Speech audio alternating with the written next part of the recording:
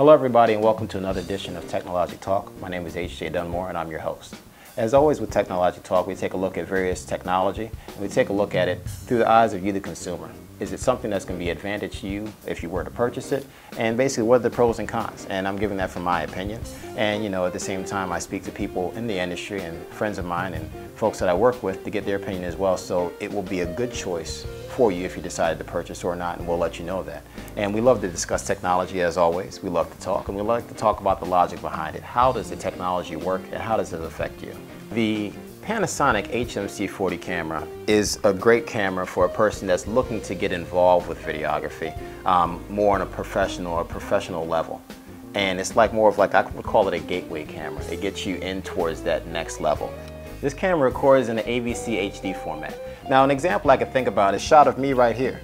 Imagine there's a house on my left, and then there's going to be, on my right hand side, there's going to be a stop sign, for example. Well, I'm talking, my face is moving, so the camera or the computer inside the camera needs to process the information of me moving left and right. But we know that what's on my left and on my right hand side is not going to be moving at all. So the camera takes an internal snapshot, or it just records to its own memory what's on my left and my right side, and it's only going to process the information that is changing, which of course is going to be my hands, my face, my eye blinking, so on and so forth. So, but this AVC HD format, it compresses it. And what it does is only takes the information that's necessary. As a video editor, I found with Adobe Premiere works with AVC HD natively. I can take the card and import it into my computer, and I can begin editing almost immediately. Now, if you have something that's going to be a lot of cuts, a lot of action going on, then I probably would suggest to go ahead and compress it, or go ahead and transcode it to whatever format you need to work with. But if it's something where you're recording an event, you need to place some titles, some lower thirds on it, and then go ahead and export it back out, then I definitely would suggest you go to Adobe Premiere. Okay, let's take a look at the camera. We'll start off with the left side. Now on the front you have your focus assist and your zoom or focus. Now you can take, just like with the JVC camera, you can decide to either use this knob, this ring here, to focus, or you can switch it to your zoom mode and you can go ahead and zoom in and out.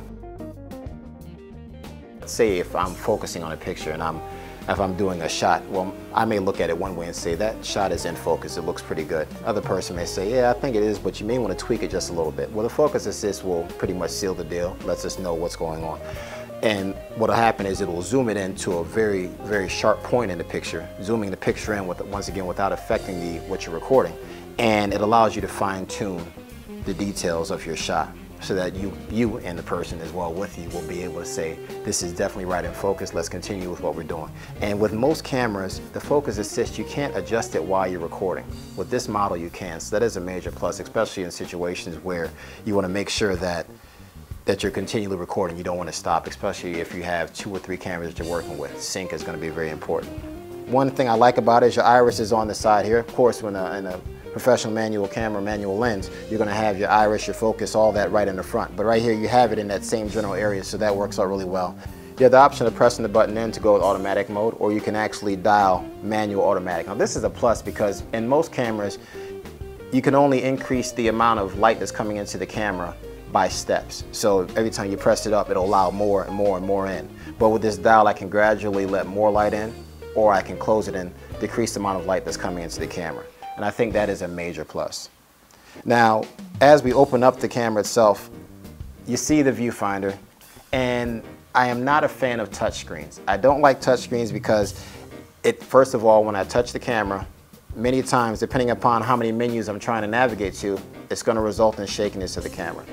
And that's something I'd like to do without, so that's one thing I don't like about it. But what I do like about the camera is that in one area you can find just about everything that you need. Your battery is going to give you about 3 hours of video recording. Now of course, as a videographer, one thing you need to know is that if you're not monitoring something that's continual action and you know you're recording somebody at a podium, close your viewfinder. That's going to save a lot of battery time. Very conveniently, you have your features that are in the back of the camera, and it actually is labeled for each compartment. So you have your AV out, your component out, your headphones, or your camera remote. This does have LAN control, ladies and gentlemen, so I'm very happy about that. And on your left side, then you have your HDMI out if you want to go ahead and connect it to an HD monitor. And then outside of that, you also have a USB connector, and you have your microphone.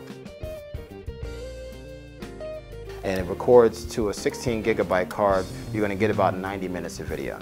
Now 32 gigabyte cards, those are good, but of course, you think about price. A 32 gigabyte card is going to cost a lot more than 16 gig. 16 gig is around $35. Your 32 gig, depending upon what quality, which one you decide to purchase, you're looking at probably like around $80 or $90. Now, if something were to go wrong with that card, that's a 16 gigabyte card, then you can go ahead and swap a fee out. You're still, you're still ahead of the game. But with a 32 gigabyte card, if something happens to it, then you are down $90 and you need to purchase a new one. So my suggestion would be to use a 16 gigabyte card unless there's something that you are going to be recording that's going to be more than 90 minutes. Your stabilizer, which is very important, because if I want to adjust the stabilizer, if I'm doing a handheld shot, I want to make sure it stabilizes the camera. But if I'm doing something that's on a tripod, well, I don't need a stabilizer because that's what the tripod is there for. A lot of people make the mistake of using the stabilizer when the camera is already in the tripod. So when you have that option to do so and it's right there, if you see, okay, I made a mistake, I can go ahead and just press that button easily and get myself right back on track. Would I choose this camera? Well, I would say this. If you're looking to purchase an HD camera, and you want to have features that will allow you to a little bit more flexibility than you would with your flip camera, obviously, or a little more features than you would have with your probably your $1,200 to $1,500 price range cameras, because a lot of them will just have a little focus, little knob at the bottom, or the focus won't be as precise. This camera is going to allow you a little bit more. As far as audio, it picks up good audio. Not the best in low light, but of course, if you're working low light, you want to make sure you provide the lighting.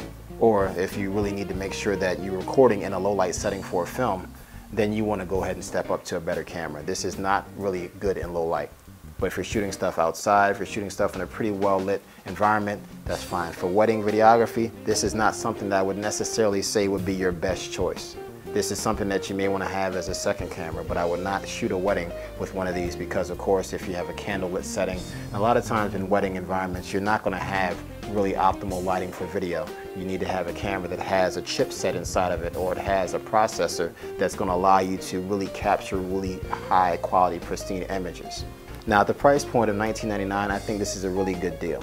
This is a good gateway camera to move into the area of working with professional cameras. If this is something where you're looking to get started professionally, then I probably would suggest make a better investment, spend the $3,500, buy the JVC camera. This is something that is a good toy, it's something that's good to play with and to have fun and to learn about the different ways of videography, the different features. But I probably would say just hold off and purchase the new one. This is a good camera also at the same time to get for students. If you're an instructor and you're looking to purchase cameras for students to use inside of the classroom, and perhaps you're working with Adobe Premiere or even Final Cut Pro is fine, this is a good camera to work with because it's inexpensive, and of course at the same time, with students they may bang up equipment, or they're a little bit rougher with equipment than I would say than graduates are. But with this camera, those are the kind of things you would keep in mind. Okay, I'd like to thank everyone for viewing this edition of Technologic Talk. My name is H.J. Dunmore. I thank you for taking out your time to view, spend time and learn about technology and listen to my views and opinions on these things.